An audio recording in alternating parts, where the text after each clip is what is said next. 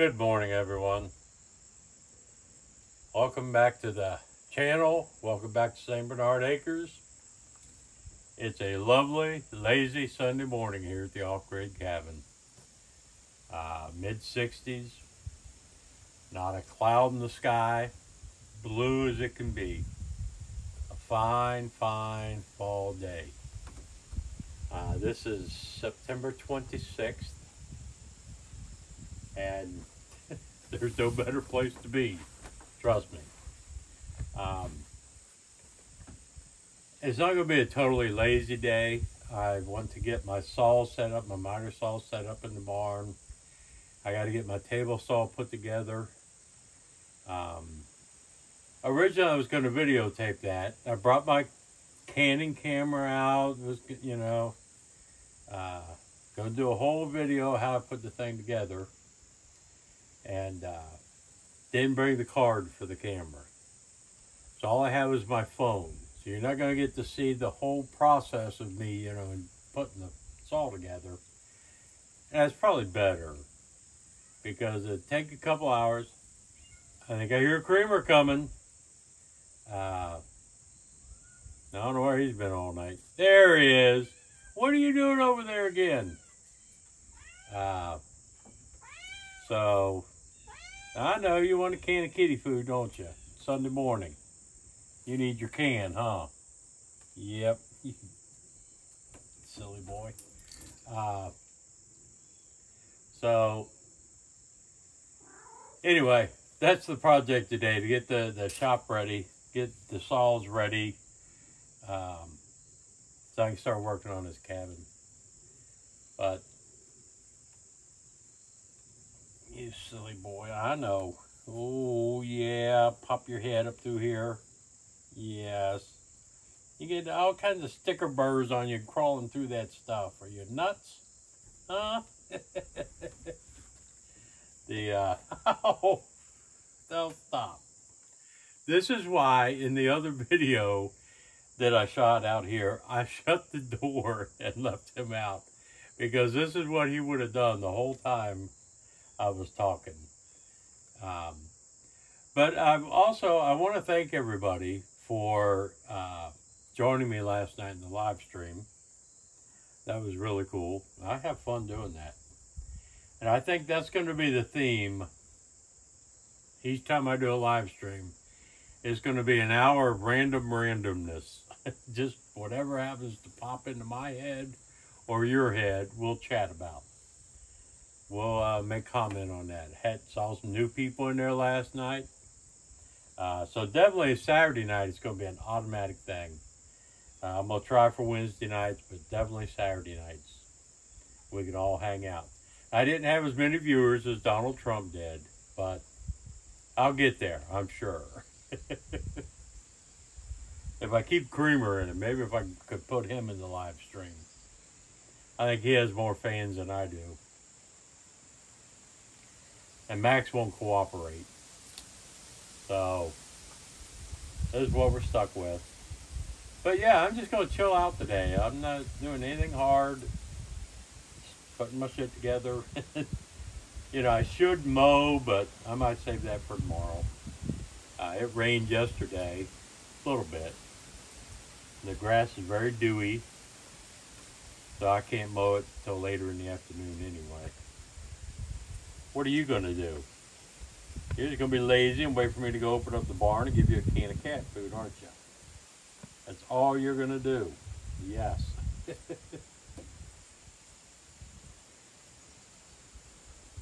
I'm doing a video out here. I can't shut the door and keep you. I should throw you in the cabin now. Yep. But he's a good cat. He can feel winter's coming too. I mean, he's going to be stuck in the barn, or stuck in the cabin, because I can't heat the barn. I don't want him out here in freezing weather.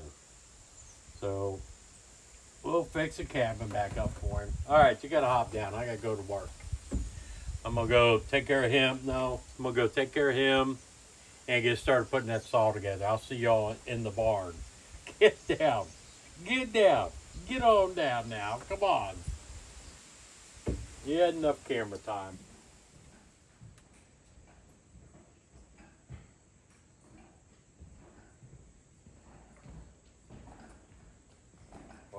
welcome to the barn.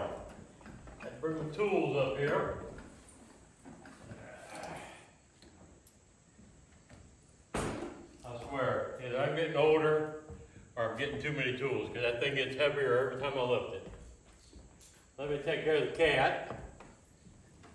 You can see he has plenty of food left in his bowls. Plenty of hard kitty food. Let me get him a can.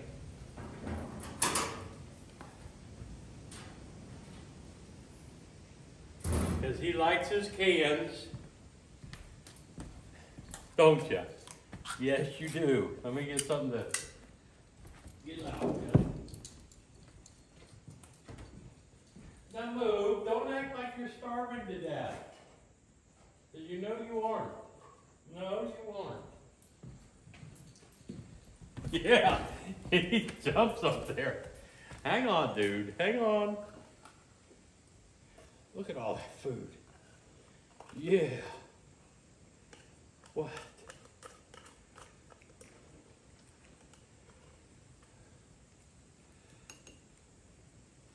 Now tell everybody how mistreated you are and how you starved to death.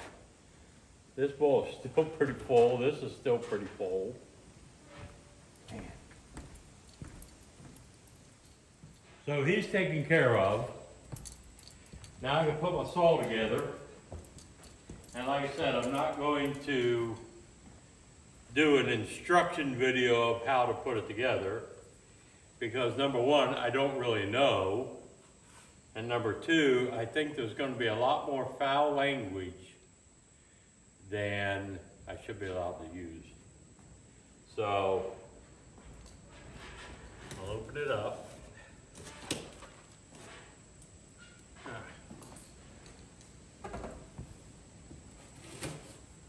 Make sure everything's still in it.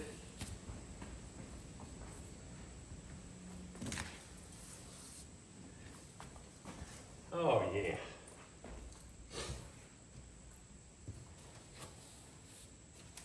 This will probably, wow, that's a book. That's the instructions. So this will take a while. I'm gonna open this all the way up.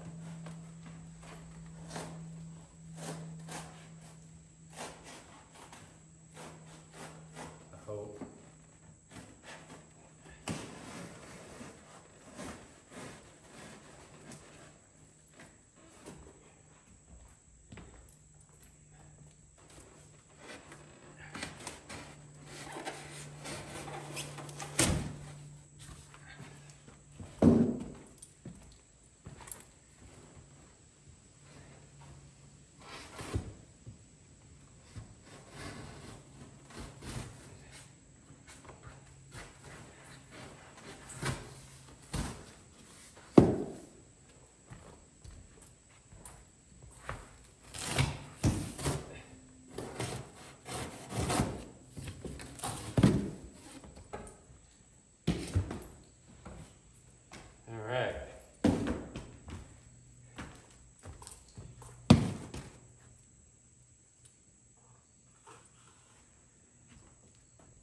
I think I'll take the top part off.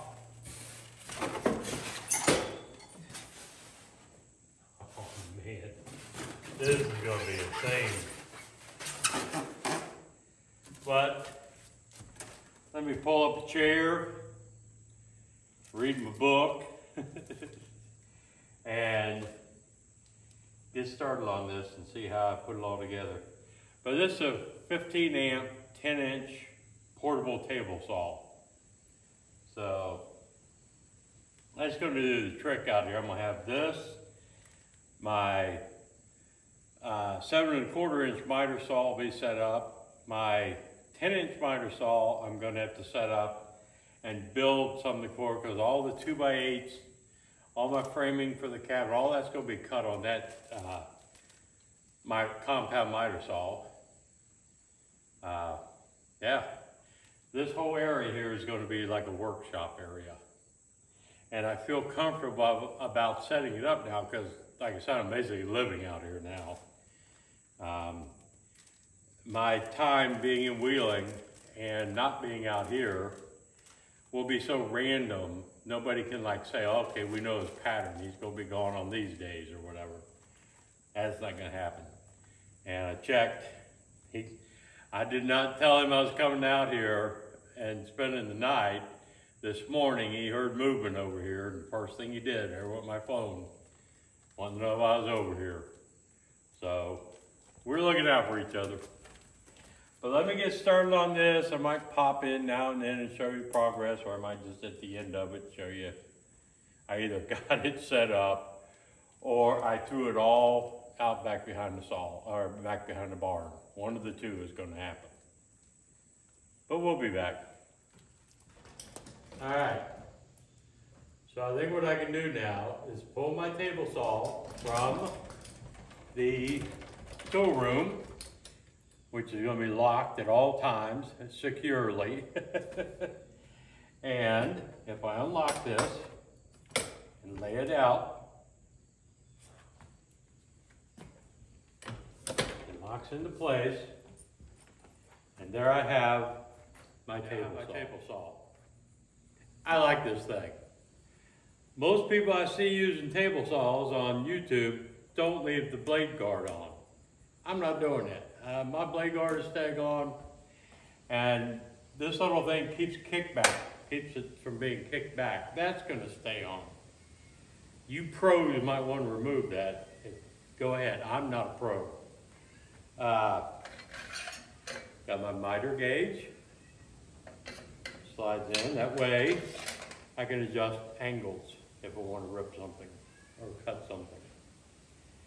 This extends out. If I wanted to put a table on it, I could attach a table and, you know, make it easier for one person to rip plywood and such. My rip fence is really nice, slides back and forth. Get some things out of the way, but I can make adjustments on it. If I need it to be wider, lock this and pull this out to where I need it and lock it back into place. I can rip sheets of plywood. It's everything I needed.